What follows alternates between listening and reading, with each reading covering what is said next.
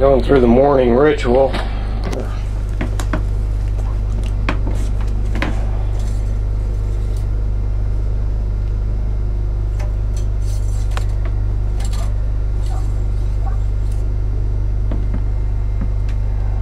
Looks good. All right.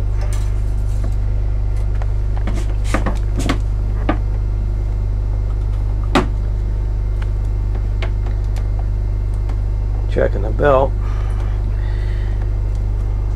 I married my mechanic. Alright, we're fixing to take off here, and this has just been an excellent anchorage. Quiet. We've got a no-wake zone right here, and just right off the lip here. You don't want to get too far in, but right around from the official anchorage is just a little lip here where you can get in 9 feet of water. And it's been great for an east wind.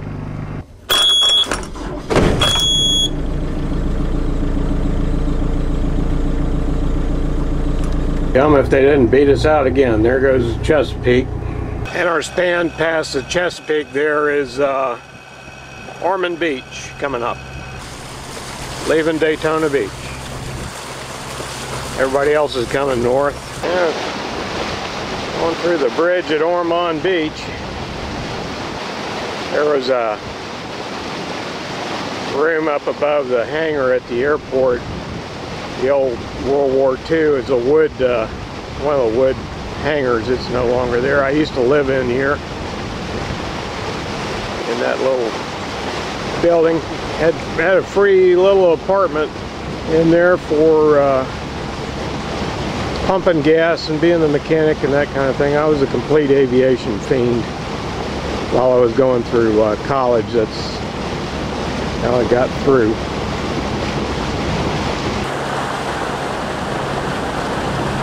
And while I was there, I met a fellow named John Boggs. He'd been a P-40 instructor. That's the same type of plane that the Flying Tigers flew in China. And he was in charge of a project actually owned by Embry-Riddle where I went to school called Twin Cat. They were developing a twin-engine Ag Cat, twin Lycoming 540s in place of the old radial. So if your engine quit, you didn't automatically go down. I later crop dusted, and I can tell you when that engine quits, you're on a run. It's going to land somewhere, just a question of where, and usually immediately. But Jack Hunt was the president of Embry-Riddle at the time, and when he died, of course, all that project died with it. But John Boggs had been a P-40 instructor, and he was at Clark Air Base on the day that the war started, and got lucky and got to fly one of the airplanes out, so he wasn't captured by the Japanese. And later on he was shot down twice, once in an A-20, once in a B-25. And the B-25, he went down on the headhunter side of New Guinea, and he was there for 8 months with the natives. He said they had fish every day, pigs running all around, but they worshipped the pigs, so you didn't dare kill one of them.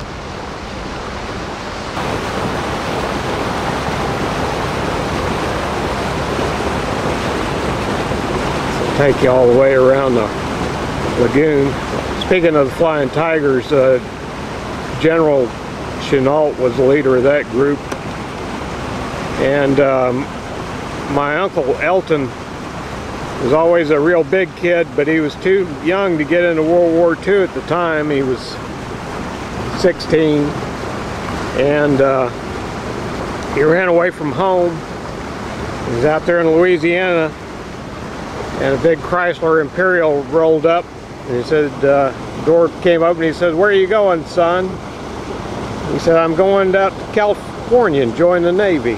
He said, "Well, why don't you just join me, and drive me out there, you can be my driver. And that was General Chenault. He had the perfect cover. And went out there, he was too young, of course, but the Merchant Marine took him, and he was a cook on one of the Liberty ships.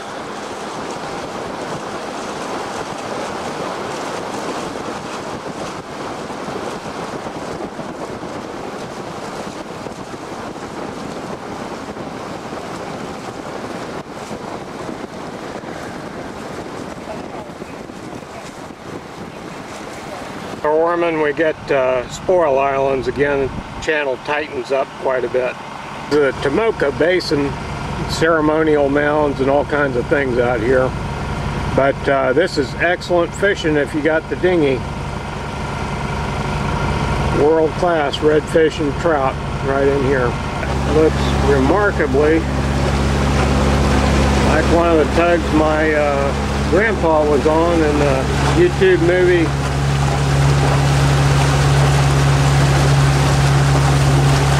And we're doing a one whistle pass. We're taking him on his starboard side. He's requested we just maintain our speed, don't do anything different. He's got his diesel jerry cans, his Honda generator.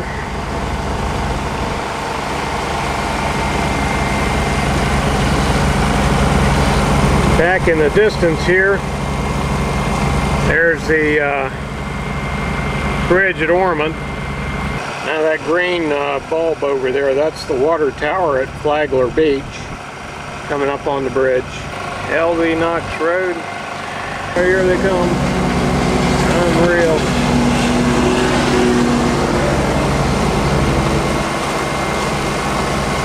Another super bridge, and this is a high one, so we got over 64 feet here today. Your entrance to the cement plant anchorage. We're getting close to St. Augustine. This is coquina rock, compressed rock made out of shells. And the Spaniards built their forts out of this material. Box cut.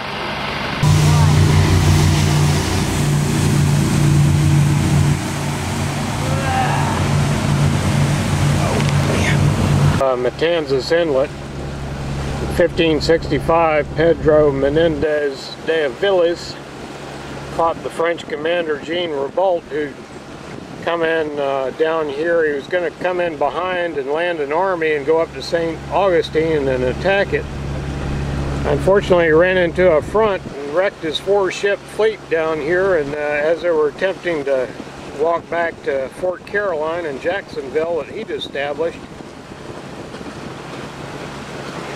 Menendez caught him there, and one by one had him rowed over that small cut there, marched behind the dunes and beheaded, and that was that. Through the tree line here you can see Fort Matanzas on Rattlesnake Island. It's opposite the inlet. In 1740 to 42, Spain began building a series of forts out of the coquina rock, which is compressed shell, and they lasted roughly 150 years or so until the invention of rifled cannons, which made them instantly obsolete. But for cannon shot, they were the ideal thing, because a cannonball would punch into that rock and it just kind of fold around it, absorb the shock, and you're completely safe in one of those structures. Now they built this fort here. The site files at treasuresites.com has some aerials of it. There's big rings on it that they tie their ships up to supply the garrison.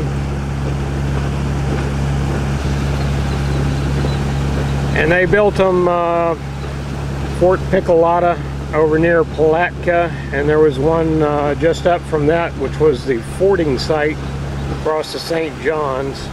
Now this is the northern entrance. Now you can pick up the info on the Piccolata forts. They were still standing at the time William Bartram wrote William Bartram's Travels.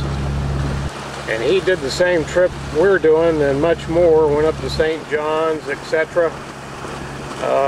In a sailing dinghy. And was responsible for much of the information that was known about Florida at the time. At the area in low tide, so be prepared.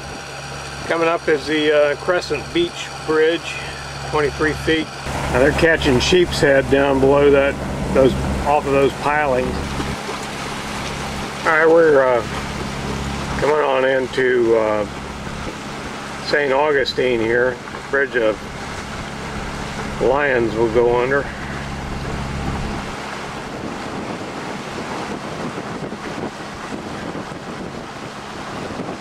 I'm just swinging around so you can see the whole bit. There's a anchorage point out here. Our friends on the Chesapeake are right in there. The channel's kind of turny, tricky going through here. We're going to swing around and head through the high spans. Looks like we got 68 feet as we're going through. If you ever wondered what a galleon looked like in relation to boats of our day, there you go.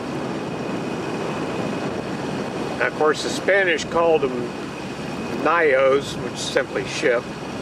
Supply ship. If it was carrying the king's treasure, then it was a galleon. And the treasure fleets were so important to Spain, there were two of them usually go a year, that if they didn't arrive, they got wiped out in a hurricane or what have you. All of Europe would go into a depression. That's how important the gold and especially the silver they were bringing back, that's how important that was.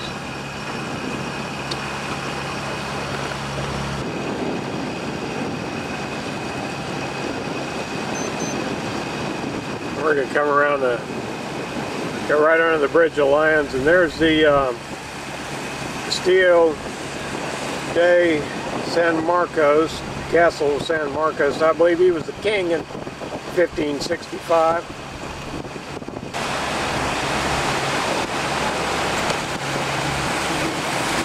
Every king's got to have his castle. You know how that goes. Built out of coquina rock. And there's still some cannonballs in it from Oglethorpe's attack, I believe, if I remember right. In American ownership, one of the things the fort was used for was to house prisoners, among them Chief Osceola in the Seminole Indian Wars. And the guards thought he was just starving himself to death. But actually what he was doing, he saw a crack in the cell, and he starved himself to the point he could get out and escape. And there's the St. Augustine Inlet, treacherous inlet, especially for the ships of the day.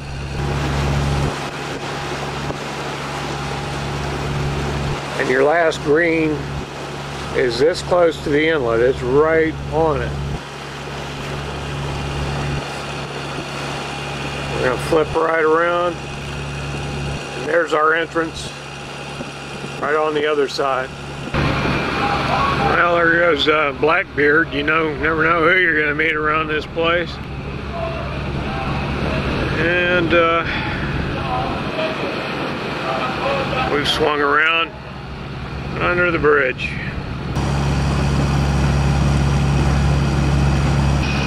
Doing good.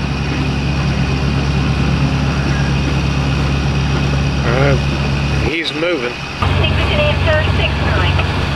Roger that, 69.